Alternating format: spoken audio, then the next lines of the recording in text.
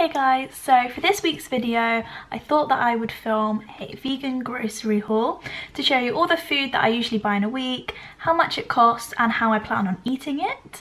I think this will be helpful if you're at university and you want to kind of budget your meals, or if you are on a budget and you can kind of adapt this to your lifestyle depending on what you buy, what you like, what you plan on eating that week. Some of the items that I bought are bulk items.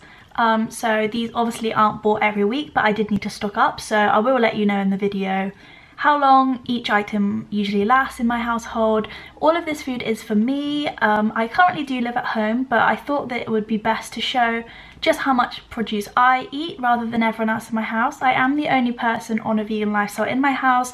However, my sister is vegetarian, so we do share meals sometimes, but all this food is purely how much food I will eat in a week. Just a disclaimer, I'm not sponsored by any of the shops, of course. I wish I was. I wish people gave me free food, but this is all bought with my own money. I will give a full pricing at the end for how much my weekly produce costs and how much the other bulk items cost. All of the produce in this video is either from a farmer's market, a local vegetable shop, or from either Asda or Tesco.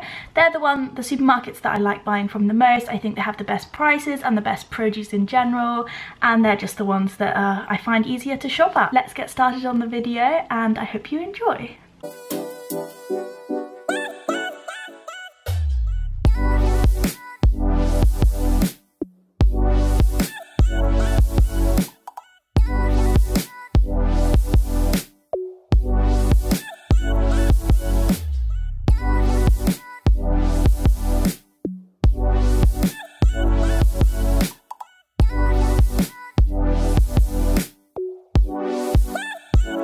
So the first place that I headed to was a local farm shop, which was just really close to my house. Here they have locally grown food that they get transported from just around the area and in different parts of Cornwall. I picked up, as you can see, there's some huge garlic cloves, and also I was looking for some carrots. I only got about 4 because that's how many I would usually eat in a week. There's me trying to deliberate how many I should buy. And the thing I really like about this place is all of their produce is kind of misshaped, so it's not the stuff that you'd usually see in the supermarket, but it makes it really authentic, and you can see that they don't throw any produce away if it's misshaped or miscoloured, and they're just a really nice people in there. It's a nice atmosphere where you can get your local food.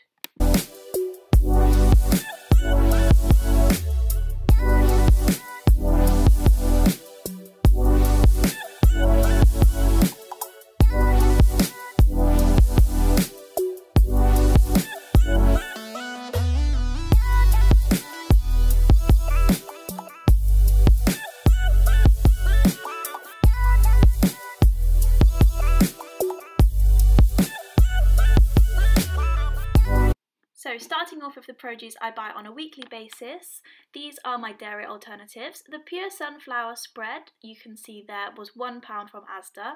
The Alpro plain yoghurt was also £1, and these almond breeze almond milks, I prefer the unsweetened. These were the brand that was on sale. Usually I get either these or Alpro. These were also £1 each from Asda, and the rice stream chocolate was only 50p. So this is usually how much I get on the weekly basis. Sometimes I use 2 almond milk, sometimes I use 3, depending what I am making that week.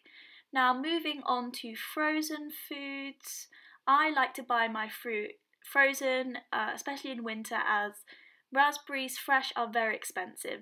This pack of raspberries frozen was £2, and this will probably last me about 2 weeks, maybe a bit longer.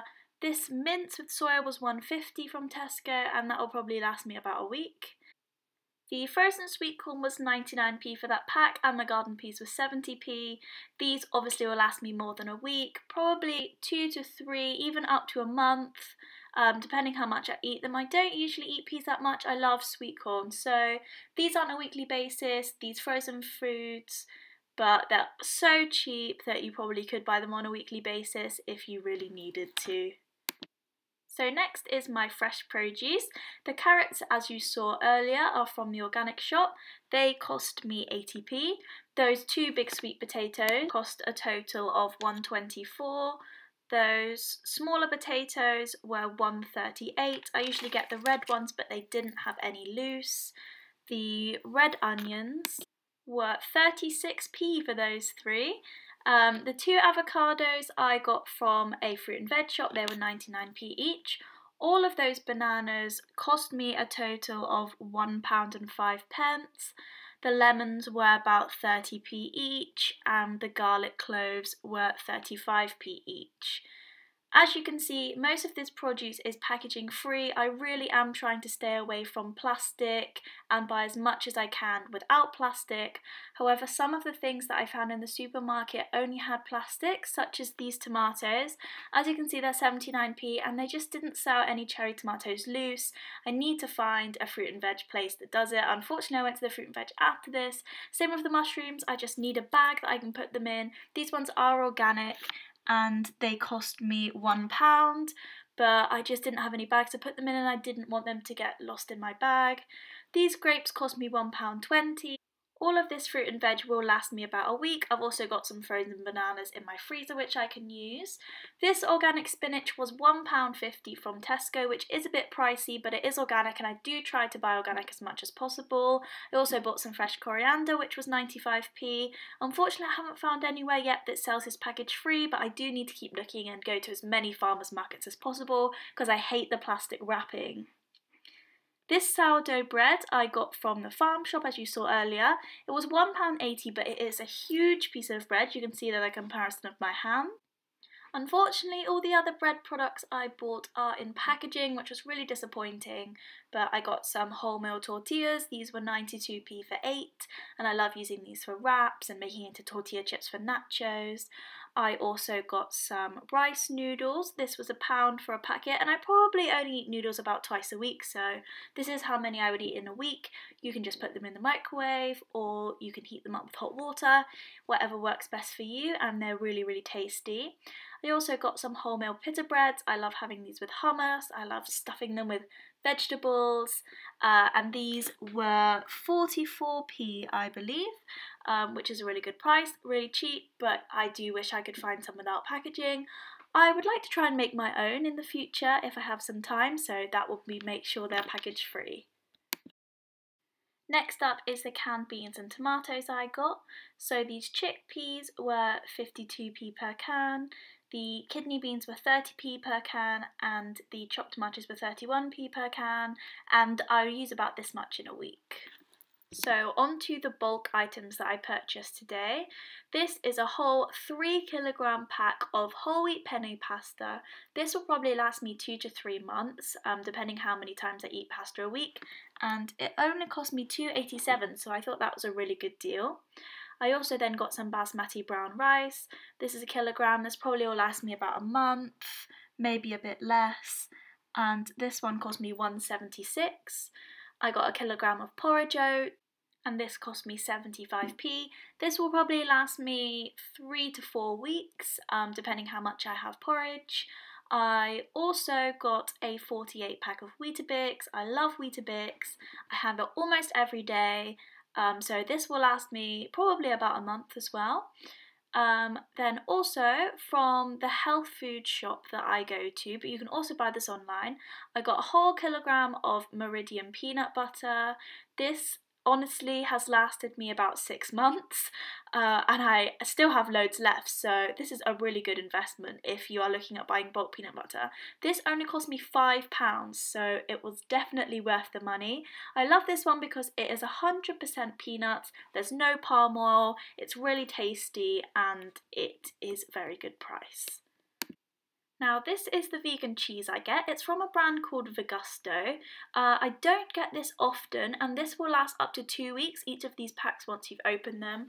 Though I do not use them every 2 weeks, I probably get one of these monthly. I order them online at vegusto.co.uk, which I'll link below. They grate really well, they melt really well, they've got a really nice strong cheese flavour. I get the flavour piquant, which is just really tasty, and I really recommend them if you're looking for a cheese substitute. As you can see, this week's produce came to £22.64. I usually spend between £20 and £25 a week. My bulk produce came to £25.06, which will last me more than a week and probably a month or over.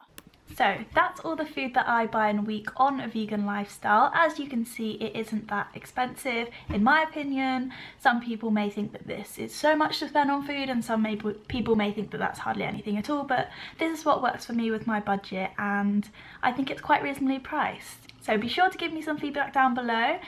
If you've got any more questions, please leave them in the comments. Also, if anyone is interested in having some more beauty style videos, more lifestyle videos, I am thinking of filming a makeup routine or kind of cruelty-free vegan beauty products video. I do have a post on my blog, but I think it'd be quite beneficial to actually show them on camera, as they do come across different in photographs sometimes. So if that's something you'd be interested in, please let me know down below or over on any of my social media accounts, which will be linked in the down bar. And I hope you have a great day. Bye!